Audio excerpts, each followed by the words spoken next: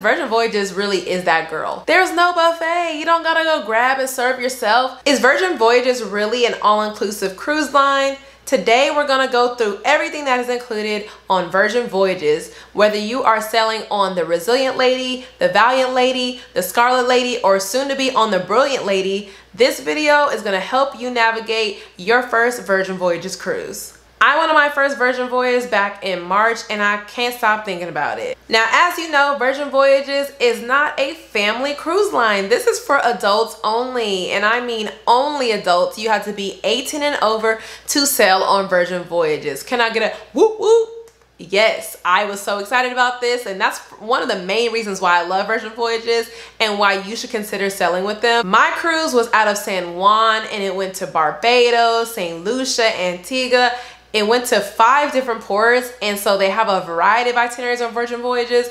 But let's talk about what's included on your sailing. So the first thing that is included on Virgin Voyages that is not standard on any other cruise line is included Wi-Fi. So you're able to text, you're able to go on social media, you're able to check your emails, go on the internet and browse, and it's included in the cost of your fare. I'm someone who normally likes to be unplugged, but it was so nice to still be able to text people when I felt like it, go on social media. I don't really go on it a lot when I'm on vacation, but just having that availability and option that is included in your fare is amazing. The next thing, and the most important to me thing that is included on your Virgin Voyages cruise, is the food on board. And let me tell you, the food is amazing. They have menus curated by Michelin star chefs. So these menus are not your average menu. They are very nice things that they have in these restaurants. And there is no buffet.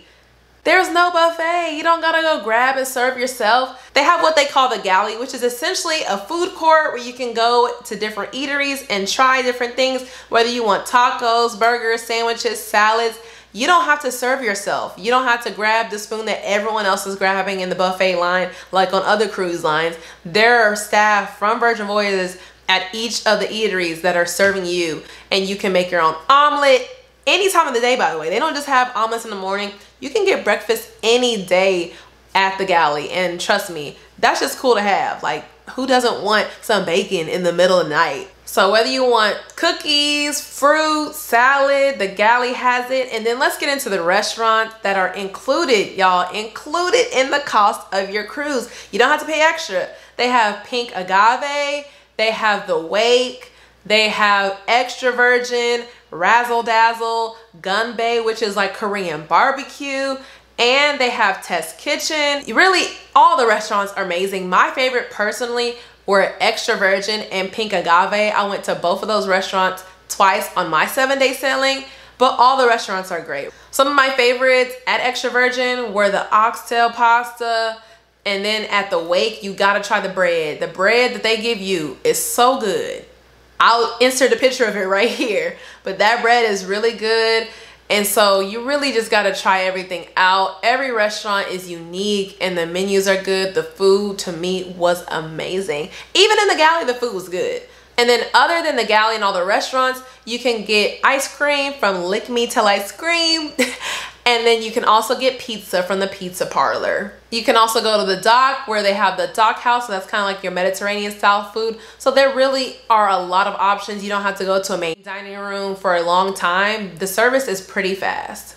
The next thing that is included on Virgin Voyages are the tips or gratuities. So normally for other cruise lines, you can prepay gratuities or they'll add that charge on your sailing, but it's already factored into the cost of your cruise. So you don't have to worry about doing that in addition to your cruise fare. The next thing that is included on Virgin Voyages are soda, water, coffee, and tea. Normally with other cruise lines, you have to pay for sodas, but on Virgin Voyages, you do not. Also, what I did love about Virgin Voyages is they have, you know, strawberry water, pineapple water, all different type of fruit water, so that you don't have to just drink regular water, tap water. They have that fruit infused water, which I absolutely love.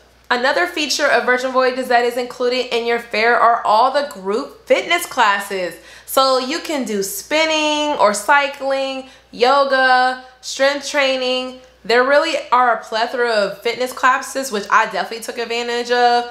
I definitely did boot camp, which had me sore for a long time. I did a cycling class, I did boot camp or strength workout, and I also did yoga.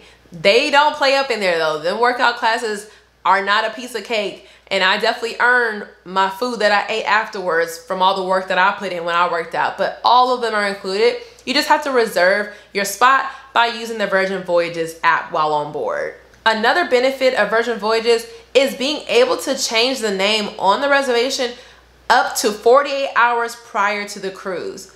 So normally if you need to change names, you're gonna have to have a fee, and there's limits on the timing of when you can do that. But with Virgin Voyages, they have flexible name changes. So if you have an emergency or just have something that comes up, you or someone else on your sailing, you're able to change the name on that sailing up to 48 hours prior to departure. So that's an amazing benefit, you know, that flexibility if you need it. And another thing that is included in your cost of your fare is being able to change your voyage date within 45 days out of the cruise. So same with the name changes up to 48 hours prior to the cruise.